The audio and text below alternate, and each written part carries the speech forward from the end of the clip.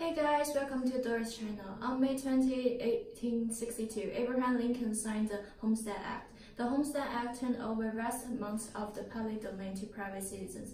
10% of the area was acclaimed.